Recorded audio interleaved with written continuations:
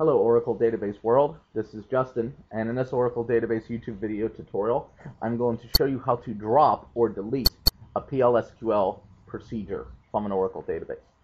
Now, what is PL/SQL? Well, PL/SQL stands for Procedural Language / Structured Query Language. Now, PL/SQL, more specifically the PL part of PL/SQL, okay, is an Oracle proprietary add-on to SQL. Okay, so structured query language, SQL or SQL, whatever you want to call it, is a standard among all RDBMS, Relational Database Management System products, language for manipulating and querying data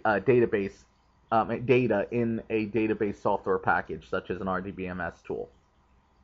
Okay. However, Oracle added its own proprietary add-on to it called PL/SQL. Okay, and PL/SQL, but like that, PL adds a procedural language type of functionality to SQL. Okay, so it adds the ability of many high-level languages such as C and Java, C++, Perl, things like that, where you can create loops, condition testing with if statements, functions, variables, things like that. So it really adds on to SQL. Okay. And the code is typically stored, even though it doesn't have to be, but it's typically stored in the Oracle Database Data Dictionary and can be called at any time from SQL and executed within the Oracle environment. So PL/SQL is integrated into the Oracle database, both the runtime and both the compiler. Okay. So let's go ahead and now, what's a procedure? Well, a procedure is just a chunk of code that's stored in the Oracle database in the data dictionary tables, which you can execute at any time. So you can call it at any time and run it. Okay, and it's always there because it's stored in the database, unless someone drops it, which we're about to do.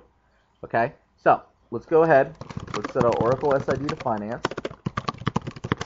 Let's ensure our Oracle SID is set properly. And let's connect to our database as finance database as SQL+. Okay, we're connected. Do a show user to ensure we're connected to sysdba, and type in the select name from $database to ensure we're connected to the finance database, which we are. Now, to view the procedure to make sure it exists, we type in the following: select object underscore name from DBA underscore objects, where object underscore name is equal to job1 and object underscore type is equal to procedure. Okay, and so we queried the DBA underscore objects view, which is a data dictionary view which contains information about all objects in an Oracle database: tables, views, functions, triggers, procedures, whatever. And we said that we only want to see objects named job1, which are in the category of procedures. So we only want to see objects which are procedures that are named job1, and it returned job1. So we know we have a procedure known as job1.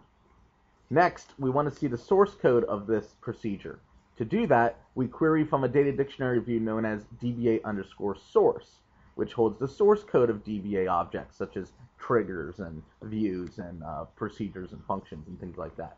So type in select text, which is the source code, from DBA underscore source, where name is equal to job1 and type is equal to procedure.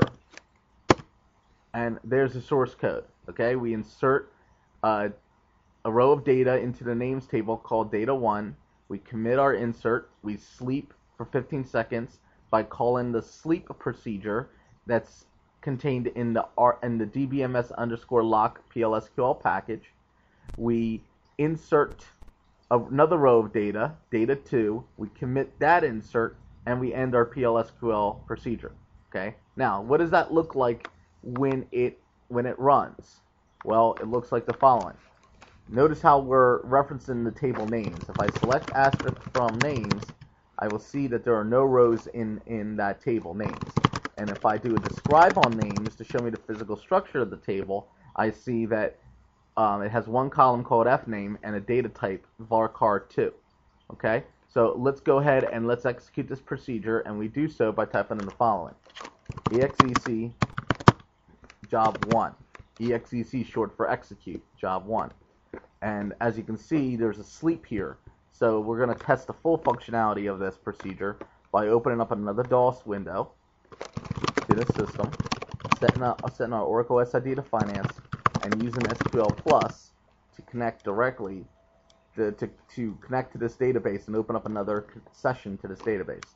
And we do select name from $database. In this window, we'll see we're connected to the same database. Select asterisk from names, and we will see that there's no rows in this table. That's how we see it in this session too. And we're going to use a / here to re-execute that command. Okay? So we're going to go ahead and execute job 1. Put this up here, like that. Now we go in our other window, and we do select asterisk from names, and we keep execute it, and we will see that only data 1 has been inserted in the table, because we have to wait 15 seconds before data 2 gets inserted. Oh, procedure is done. PLSQL procedure successfully completed. Now in the other window, we execute our select statement again, and bam, now we have data 2 in our table. Okay, so data 1 and data 2 have been added to our names table. Okay, so we know that the PLSQL procedure works successfully. Okay, so now what we want to do is we want to drop our procedure. Okay, and how do we do that? We do that with the following command. It's the Oracle delete command, I call it. Drop. Any guesses? That's right. Procedure job 1. Drop procedure job 1. Enter. Procedure dropped. Now when we type in select object underscore name from DBA objects, where object name equals job 1 and object type is equal to procedure, no rows selected comes back because we deleted that job.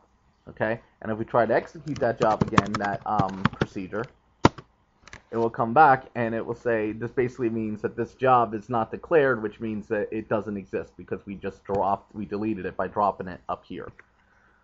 Okay, all right, that's how you drop a procedure, and as you can probably tell, you could cause a lot of havoc in your company, even lose your job if you drop a procedure inadvertently, or even do it to be destructive. Okay, that's how you drop a procedure.